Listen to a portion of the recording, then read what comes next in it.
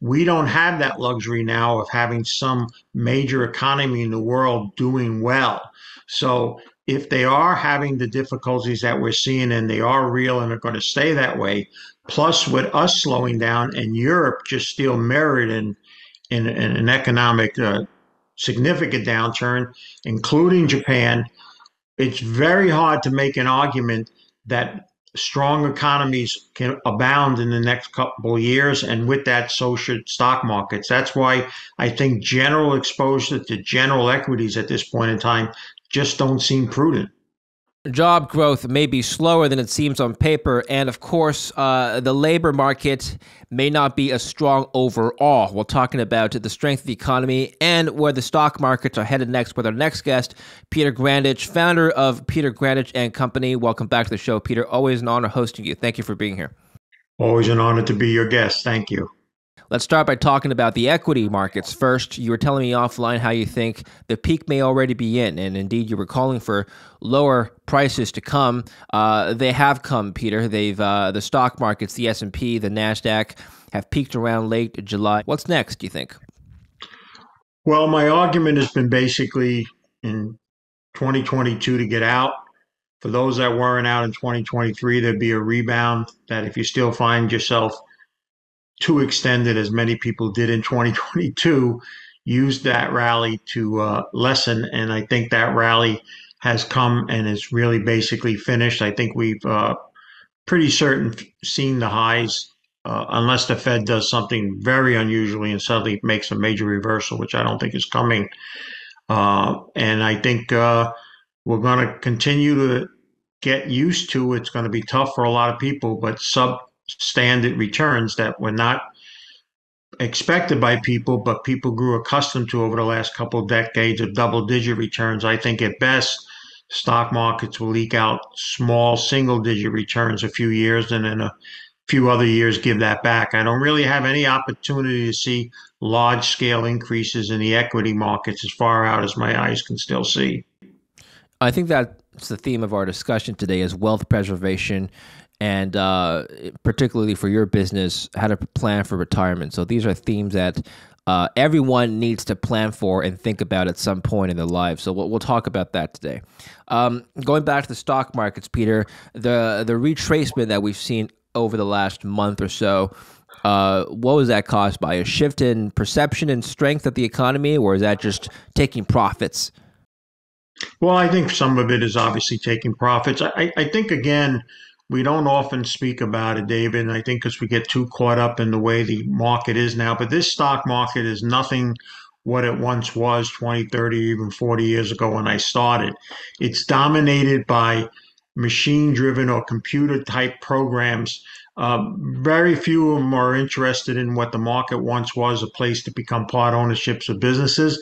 It's really a sophisticated, algorithm-driven programs that move markets on a daily basis. And because how that is, when they get overextended one way, they sell off and vice versa higher. But over a long period of time, economies and interest rates and all the things that once played a primary role will take hold. And I think that's where we're at now, that much of the movement that has been able to be achieved by sophisticated computer-driven programming is behind us. And now the realities of a weakening economy, huge problems on the political and social front, and a geopolitical items now that people weren't even thinking about a few years ago, mainly the BRICS and other things happening around the world.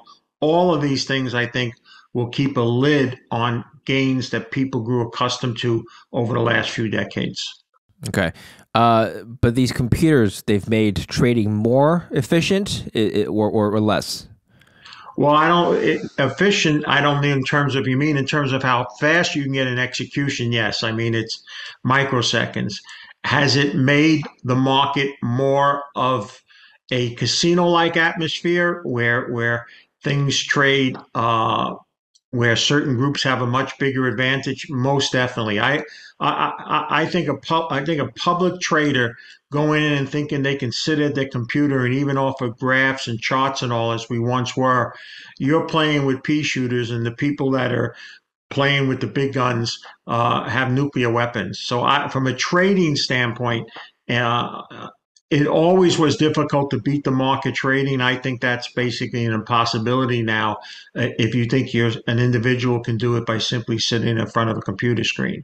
Speaking of the evolution of trading, when you first started in the business decades ago, how has your approach to buying and trading and selling stocks differed over the years from when you first started to the Peter Grandich we know today?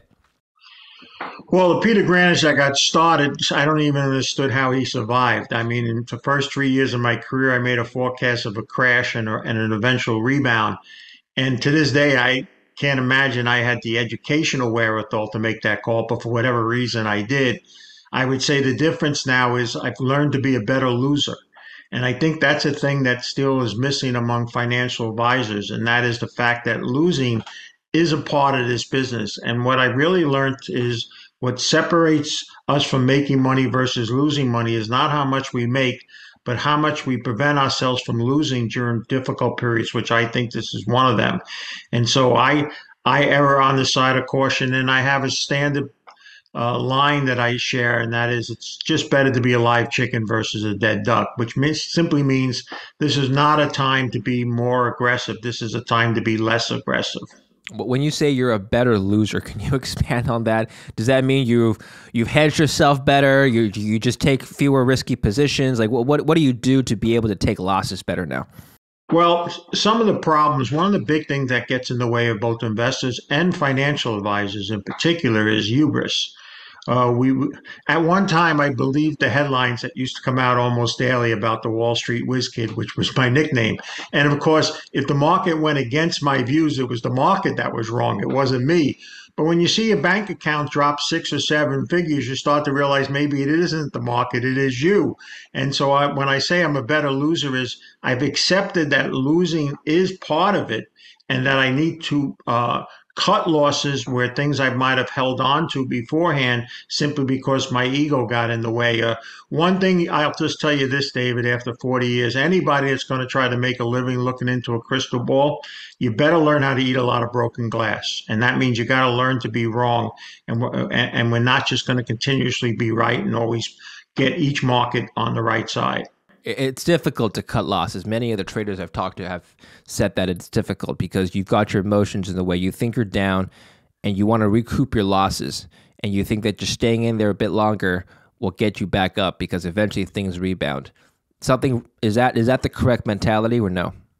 Well, the ultimate crime I've concluded after 40 years is not being wrong, it's staying wrong.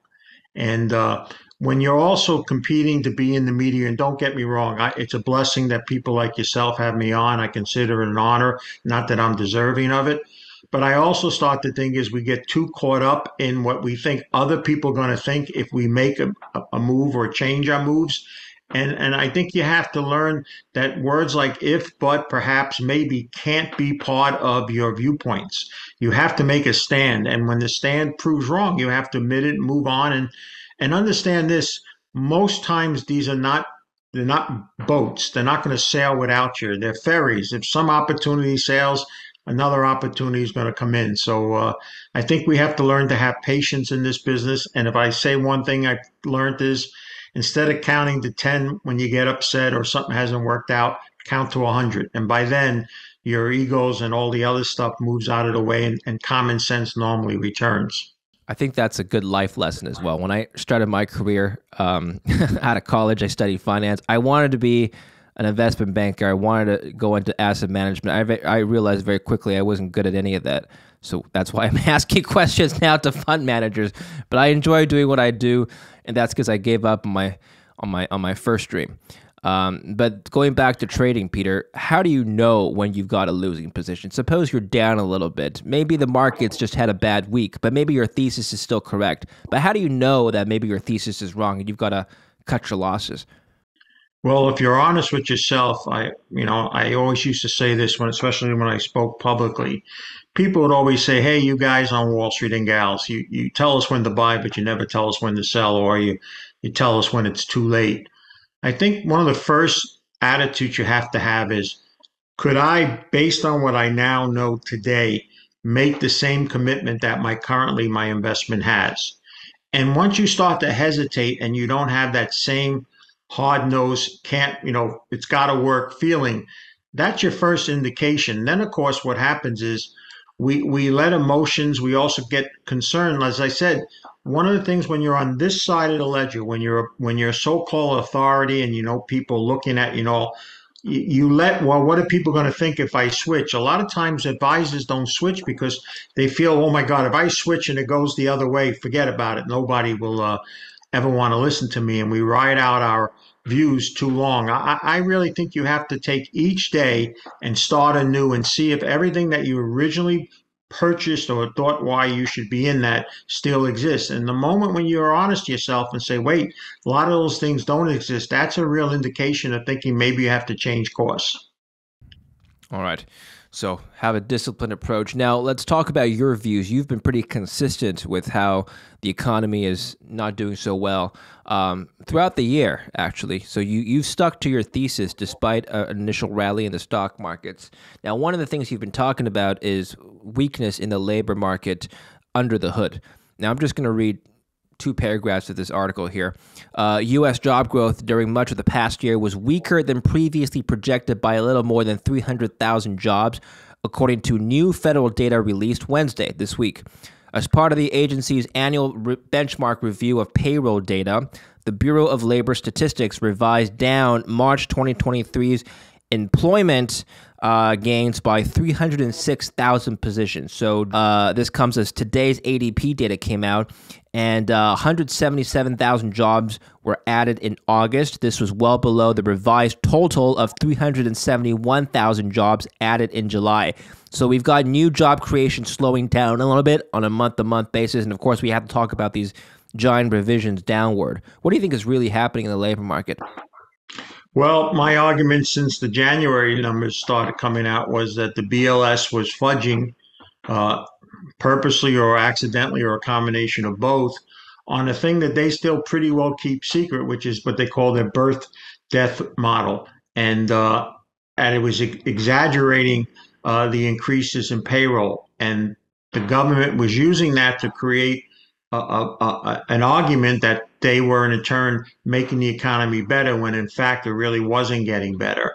And basically, the BLS, the Bureau of Labor Statistics, has basically come out and basically thrown in the towel on much of this past year and greatly adjusted it. And I think there'll even be more adjustments. But what's really interesting in that, David, is it wasn't just for labor numbers. It's been with industrial production, housing starts. They're revising all of those sharply lower than originally. And that just begs the conspiracy thinking that this has all been on a purpose motive because to try to create an ore that was really not there to begin with. And I just think that with that realization and the understanding and all the other things that we're mirrored in, uh, we're going to see some sort of recession, soft, middle, hard.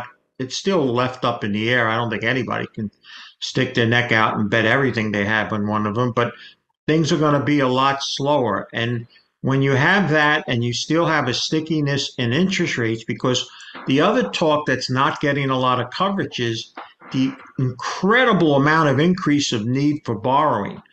The CBO has come out and said basically every day we're going to need $5.3 billion more to keep living on the path we're living at. We borrowed $1 trillion in the T-bill market for just this calendar year, and they argue we may still need to borrow another 600 billion to finish out the year, just to keep going.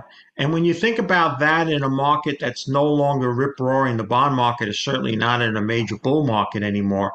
Interest rates are going to remain sticky high, even if we do see a dramatic slowdown in interest rates. And this comes at a time when both the dollar and the world's view on the U.S. as the only place and the only game in town is dissipating. As I've told you, the BRIC movement, while not earth shattering at the moment, is just another indication that the time of America's as the number one empire and the world's strongest economy and all the other things that like to be said about that is dissipating, all that's going to play a role in our own economy and what our interest rates do. Speaking of other economies, weakness in China is a concern to many investors who think that this weakness may be imported. I'm talking about deflation. I'm talking about youth unemployment being so high they stopped reporting these numbers. And in fact, China stopped reporting a lot of data series. And now Jake Sullivan, U.S. National Security Advisor, has actually said that China should be more transparent with its data reporting. There's a lot of weakness in China right now. For a lot of reasons. How is this going to impact American investors, you think? Well, I would tell Jake, good luck on getting them to be more transparent. They haven't been for a lot of years, and I don't expect anything is going to change for them in that regard. Uh, about, say, 6 to 8 weeks ago, my cautiousness grew because of what we were at least seeing out of China. And I'll say then what I still say now, and that is how the China economy goes over the next several months is going to play a significant role how the world economy goes. And right now, they at least have serious challenges. Some may be more difficult than others, and they are trying to address it. They are taking what some people feel are needed actions. But the net result is that we also have to accept that China is just not going to grow at the levels that it once grew at and how that aided the world. So I would not count on, and let's not forget this, if it wasn't for China's economic strength and ability to finance, the 2008 financial crisis would have been a lot worse. We don't have that luxury now of having some major economy in the world doing well. So if they are having the difficulties that we're seeing and they are real and are going to stay that way, plus with us slowing down and Europe just still mirrored in an economic significant downturn, including Japan, it's very hard to make an argument that strong economies can abound in the next couple of years, and with that, so should stock markets. That's why I think general exposure to general equities at this point in time just don't seem prudent. I know you've liked commodities in the past. You probably still do. But this China narrative that played out over the summer, their central bank cutting rates unexpectedly in light of weakness, does that change your narrative on commodities? Keeping in mind that China is one of the world's, if not the world's largest user of base metals. Well, let's understand that they're not going into negative growth. Okay, so there's still growth afoot. It may not be to levels that people expected or anticipated. But one of the problems for those who want to get very bearish on commodities is there's not a lot of excess supply this time around. Uh, there's great argument, even not taking into account of the greening and where people expect growth over the next 10 years.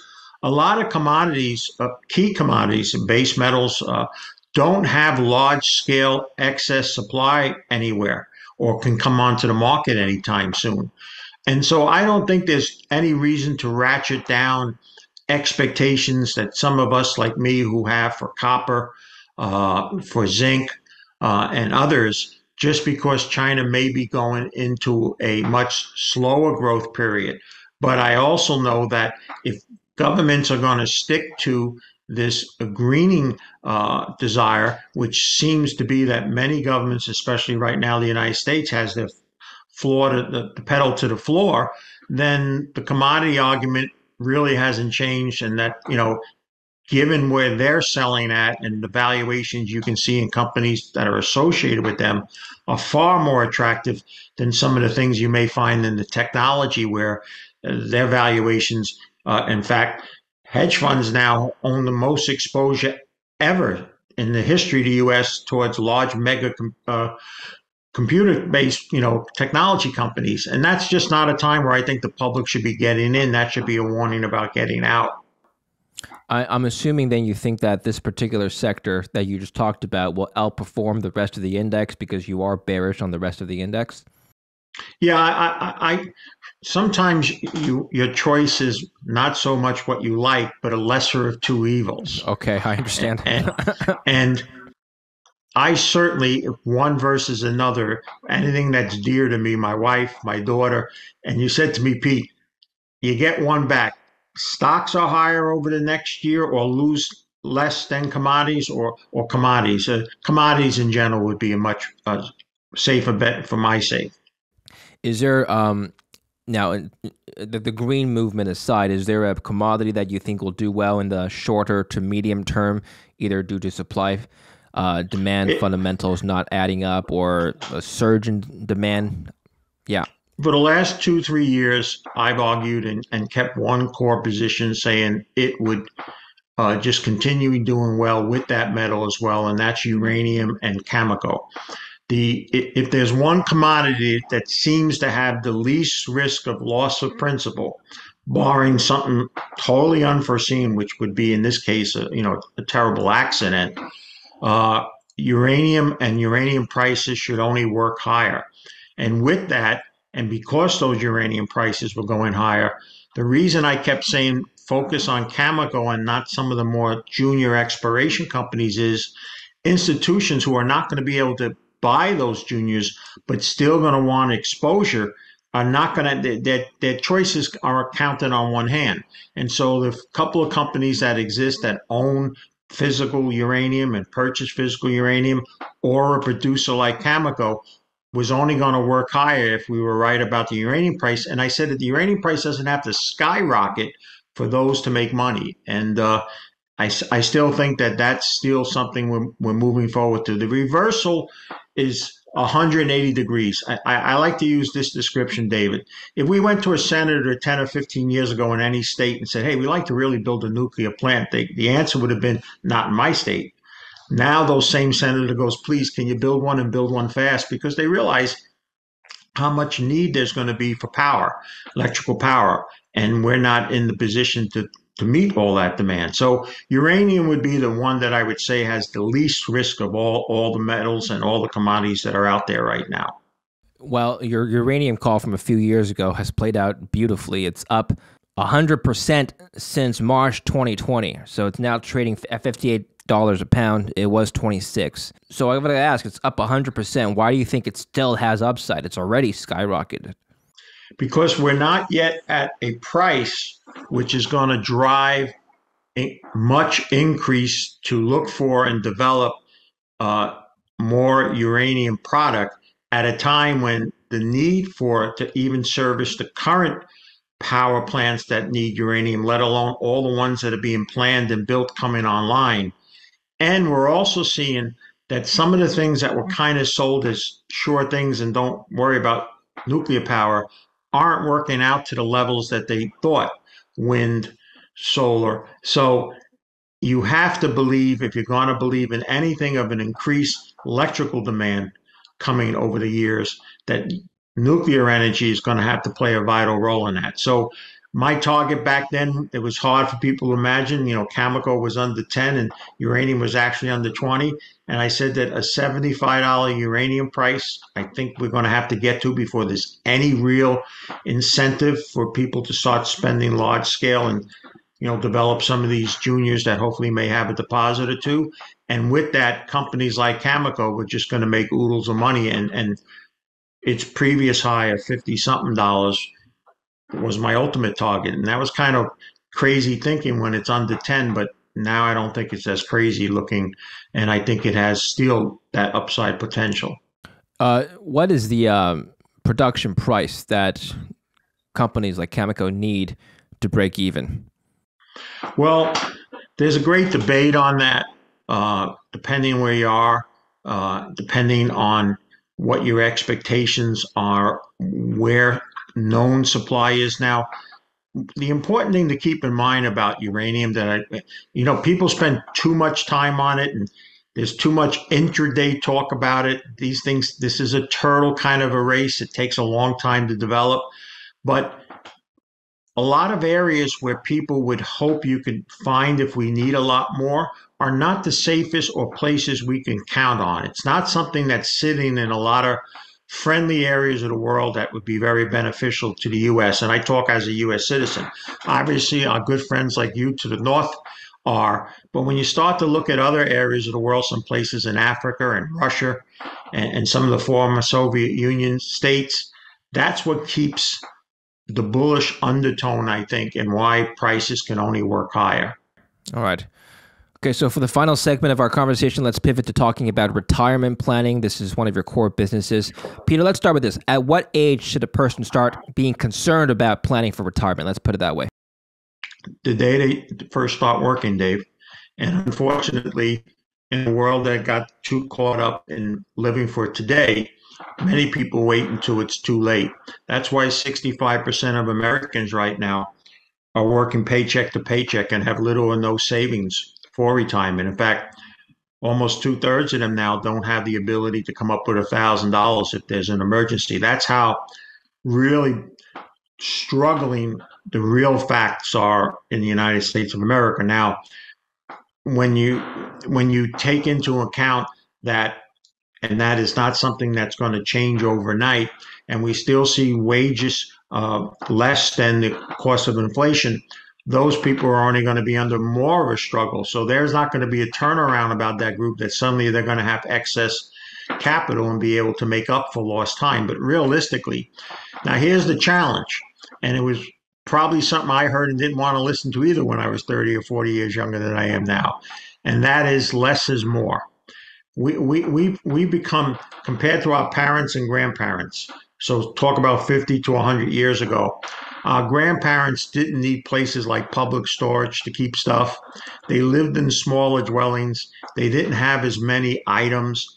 And that's one of the reasons why America was once the largest credited nation. We had excess savings, but we gave up a lot of saving for the future in order to live a better lifestyle or a higher lifestyle than our finances currently support.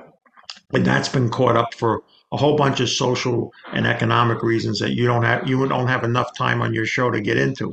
But the bottom line, David, is that that challenge is going to cause a lot of hardships going forward because we have an aging community, we have an aging uh, society. That society, they are going to not be able to. I can just trust me at 67. It's not as easy to do things as it was when it was 37. And yet, a lot of people into their 60s, 70s, and maybe in 80s, if they live that long, are going to have to work. And then something else comes involved, and it opens up a Pandora's box that most people don't even want to talk about. Because we're living longer than previous generations, we're now facing illnesses and challenges that just didn't happen to us. When you were only living to 60, things like dementia and other type of diseases that take hold at an older age. But the real challenge is going to be this, Dave.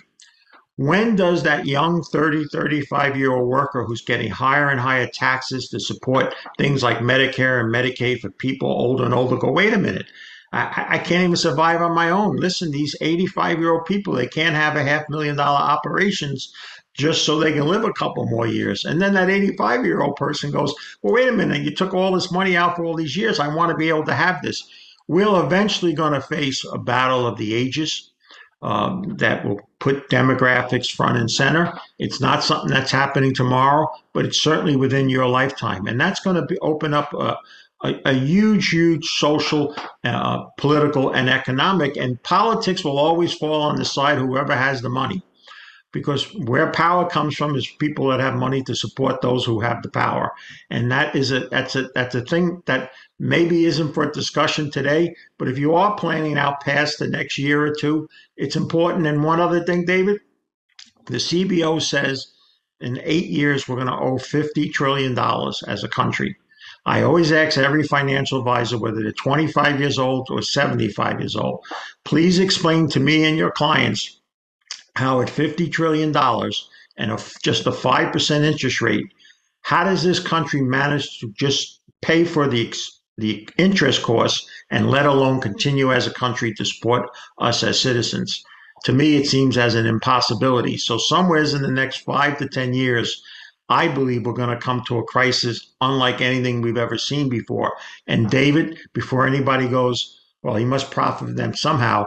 Yes, if I was selling dry food, homes, or even gold, maybe I would profit from it. But in my planning business, there's no profitability for me sharing that other than, in a sense, sharing what I think is coming, and people can decide whether or not they want to accept it and prepare for it.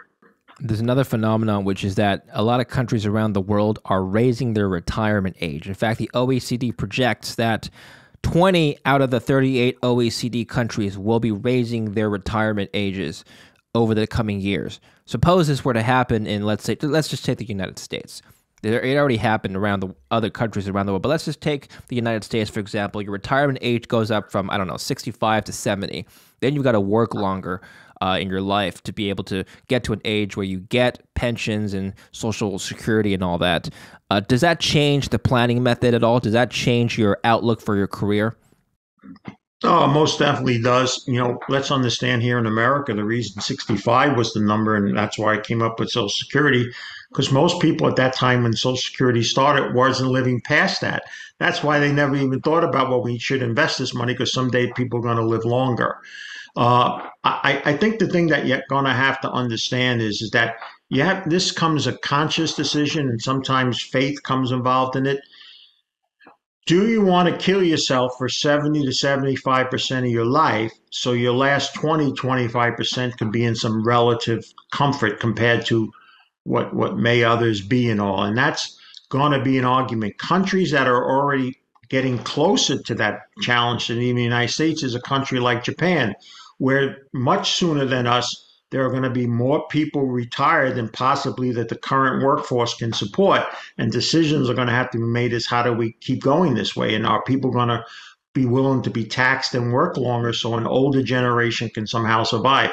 It's a topic I can trust me that not only politicians don't want to speak about, but the financial community doesn't want to speak about. I do. I guess only because I feel I'm led to speak about it, and at the same time is I can put my head on the pillow and know at least I shared something that maybe people don't want to hear, but they should. All right, so you don't have to go into details if you don't want, but maybe give us an outline of how a working person, should prepare for his or her retirement. When he first starts working, you say they should start preparing when they first start working. Relative to their income, how much money should they put aside into where, and whether or not this changes throughout his life?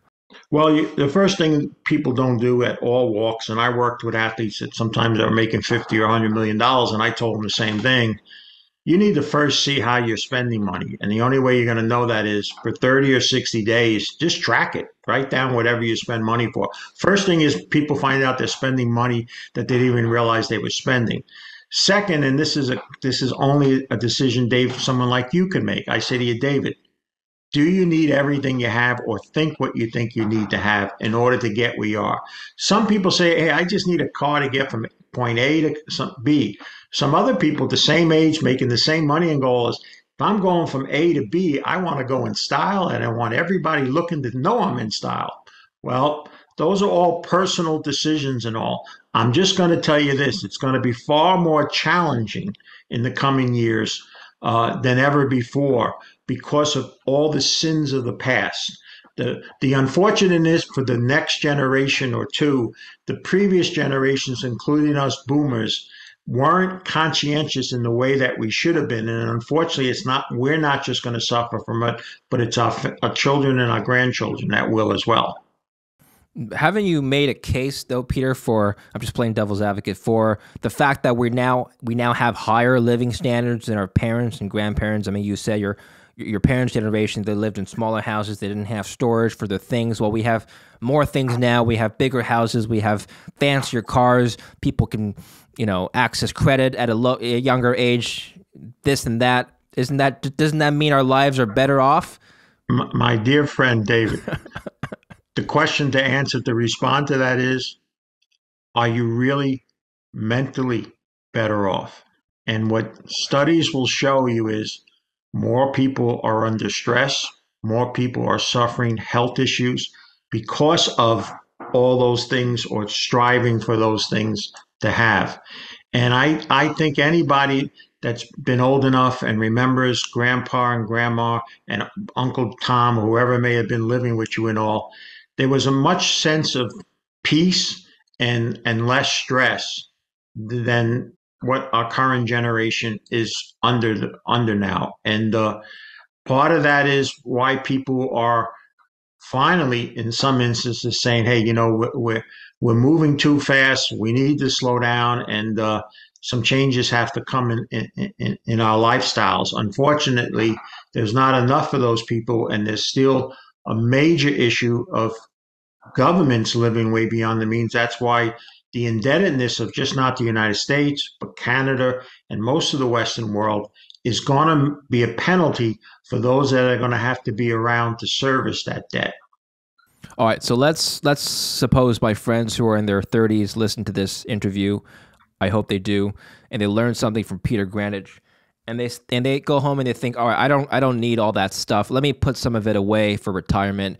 What do they do? Do they put that cash in a bank account? Do they put it in a GIC, a mutual fund? Do they put it in gold, commodities? What do they do? Leave it there for 20 years.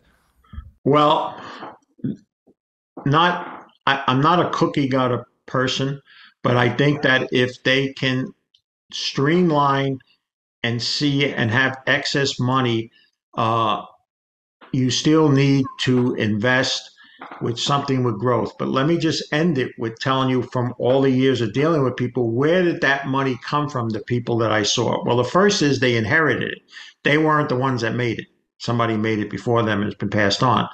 The second is small to mid-sized business owners.